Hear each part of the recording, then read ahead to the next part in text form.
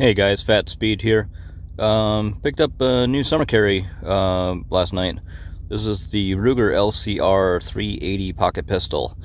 I've actually owned a couple of these. This will be number 3 that I've owned.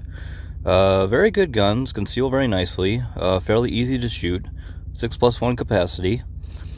As you can see on the slide of this one, Ruger has moved their manufacturing of the LCP to North Carolina.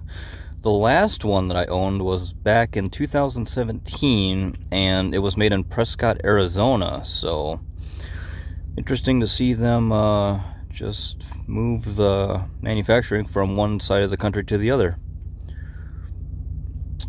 Beats me why they would do that. If you know why, comment below.